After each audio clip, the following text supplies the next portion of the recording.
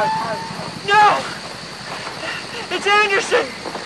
The filmmaker! This is the opening of a found footage horror film titled Nocturnal Celluloid. The movie was produced by Woodstock Roadshow, a posse of talented individuals who make movies out of Woodstock, Australia. This film in particular is written and directed by Billy Rowlands and stars Jimmy Giardinazzo. I actually had the chance to interview these guys back in 2022 when they released their feature film, Does This Taste Like Degreaser to You? Over the years, we've shouted each other out and even collaborated on a few videos, like my reviews of In Fright and Mad God. This past year, I had the chance to actually watch this movie ahead of time before it hit the festival circuit, and I was blown away. So before getting into the analysis, I highly recommend you actually watch the short film for yourself, because nothing compares to experiencing it for the first time yourself. There's a link down below in the description. For those of you who are still sticking around, the text on screen lets us know exactly where we are. South Vietnam in 1969. We hear the chaos and the panicked screams of American soldiers. We can assume this is during warfare. The film then cuts to the US in 1980. We're introduced to Stevie, who discovers film reels from the Vietnam War that belong to his deceased Uncle Gary. Stevie watches the film reels and sees Gary in Vietnam with his fellow soldiers. These reels were filmed by an unseen soldier named Anderson, and these reels are accompanied by Gary's journal that he made throughout his deployment. We see Gary in combat, and the reels, as well as his journal, gradually get more unhinged. They get darker and more sinister. Gary has a clear disdain for his commanding officer, Sergeant Wilkes. Eventually, footage shows the jungle at night. It's difficult to make out exactly what's happening, but it is clear that this is where the film started. We can hear chaos and screams, and Gary is seen wearing a mask of sorts, and has already dispatched Sergeant Wilkes. Upon laying his eyes on Anderson, Gary appears to take him out as well, just as the film reel ends. Stevie hears a noise. He gets up and he sees Gary standing in the hallway aiming a rifle at him, and the film cuts to credits. Nocturnal Celluloid stands alone as there aren't really a lot of horror movies set in the Vietnam War. Sure, there are movies about the Vietnam War that are absolutely terrifying, but there aren't Vietnam War movies that are explicitly horror flicks. After all, it almost feels unnecessary because the Vietnam War itself was horrific. Men as young as 18 being forced by their government to fight and die in a country that they can't even point to on a map is downright tragic as is. Films like Apocalypse Now and Casualties of War explore what happens to the mental state of men as they slowly lose their sanity and commit horrific acts. One of the most iconic films to bridge that gap between horror and the Vietnam War is Stanley Kubrick's Full Metal Jacket. The film is a harrowing exploration of the dehumanizing and brutal nature of both military boot camp and the Vietnam War. Set in a Marine Corps boot camp in Parris Island, South Carolina, the first portion of the film is focused solely on the young recruits, as they're transformed into these hardened soldiers under the unforgiving leadership of the drill sergeant Hartman. The real horror here doesn't really come from the drill sergeant or even the threat of war, but rather the process of dehumanization that we witness in Private Pile. Specifically, the scene near the end of this first half, where Pyle manically repeats the rifleman's creed in the latrine. The face that Pyle makes is absolutely blood-curdling, and I get that same exact feeling when watching Nocturnal Celluloid. That dehumanization that we see is pretty much carried over to Nocturnal Celluloid almost perfectly. Wait, are you tired of feeling like your online privacy is as secure as a post-it note on a busy street? Picture this. Browsing the internet without protection is like traveling with a see-through backpack. Everyone can see where you keep your wallet. But fear not, because today's video is sponsored by Private Internet Access, your virtual bodyguard in the digital world.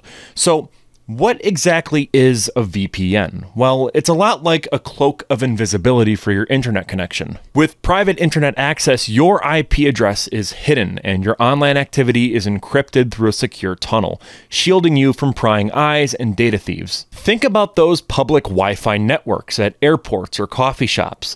They're a goldmine for hackers lurking in the shadows, ready to snatch your personal data quicker than you can say password 123. But with Private Internet Access, your data stays safe and sound, even on sketchy networks. Their world-class server infrastructure encrypts your connection, making your information as bulletproof as Godzilla. And Here's the kicker. Have you ever missed out on binge watching your favorite shows because of regional restrictions? With private internet access, you can wave goodbye to geo-blocks and say hello to unlimited content from around the globe. From streaming services to online deals, private internet access lets you access it all with just a click of a button. And with support for all major platforms, you can protect every device in your household or workspace. And did I forget to mention their commitment to privacy? With over 30 million downloads, private internet access is the most transparent VPN provider out there.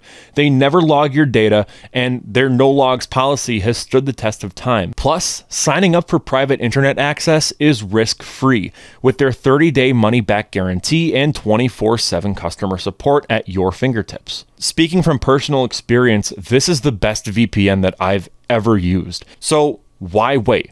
Protect your digital life today with private internet access. You can use my referral code www.piavpn.com/firewood to get 83% off private internet access with 4 months free. You heard that right. 4 months free. Remember, when it comes to your privacy, don't leave it to chance. Choose private internet access. There's something about the scrunched up face that Gary makes throughout the film that creeps me out, and I know I'm not alone. In DMs, I asked the film's director, Billy, where that facial expression came from, and he told me, "It's funny, because my cousins used to pull this face to me when I was a kid, and it would scare the shit out of me, and still does.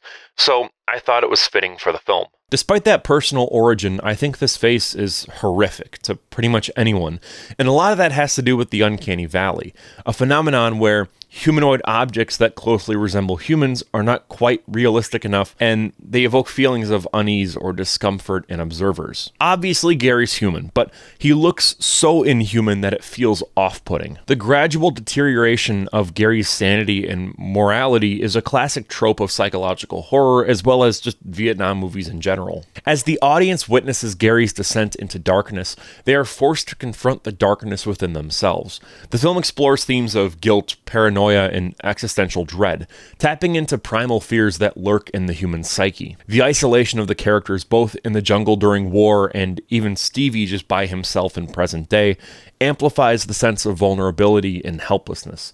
The feeling of being watched or pursued by an unseen enemy pervades every frame of the film. You even get this in certain flashes of Gary's face within scenes. It's as if the spirit of Gary is haunting this film reel. Nocturnal Celluloid also utilizes a unique setup where the found footage is shown to the audience by a third party. In this case, it's Gary's nephew, Stevie. The scenes where Stevie watches the old film reels remind me a lot of the film Sinister. Specifically, I'm talking about the scenes where Ethan Hawke's character watches found footage from the previous families that lived in his house. In both movies, the main characters stumble upon a trove of ancient film reels that manage to terrify the audience as well as the protagonist in the story. You see, I love found footage for a lot of reasons. For starters, the format often presents events from a objective perspective, placing viewers directly into the shoes of the character and showing events as is. But it's also a little subjective too, because you see what the main character sees and nothing else. It makes the horror more visceral and personal. Found footage often employs shaky camera work, low lighting, and obscured visuals, which I think contribute to the sense of unease and uncertainty. The horror itself isn't directly shown to the audience, and as a result, the audience has to come up with something in their mind to fill in the gaps. Most of the time, it's going to be more scarier than anything the filmmakers could put on screen. Nocturnal Celluloid is one of the best short films I've seen in a long time. It was obviously made on a low budget, and the filmmakers actually utilized a real Super 8 camera for the Vietnam scenes, infusing the narrative with this authentic and gritty atmosphere. There's such a meticulous amount of care and effort put into every part of this short film. The cinematography is gorgeous, and the sound design is top-notch. Ever since starting this channel back in 2021, I've wanted to use it to celebrate and platform independent filmmaking. So go and check this film out, link is in the description. I want to make more videos just like this, where I highlight independent filmmaking and I talk about why I love independent films and spotlight some of them just like this. With all that out of the way, I'm Cole McCormick. You're watching Firewood Media, and consider becoming a member to support the channel. For just $1.99 a month, you'll receive member shoutouts and your name featured as an executive producer in all of our film projects. There's also going to be member-only videos as well as exclusive behind-the-scenes content that you won't find anywhere else. Plus, enjoy exclusive production updates and photos straight from the heart of Firewood Media. You don't have to if you don't want to, it's just an extra perk for anyone that wants to support the channel while also getting to see some unique content. Either way, thank you so much for watching, and I'll see you in the next one.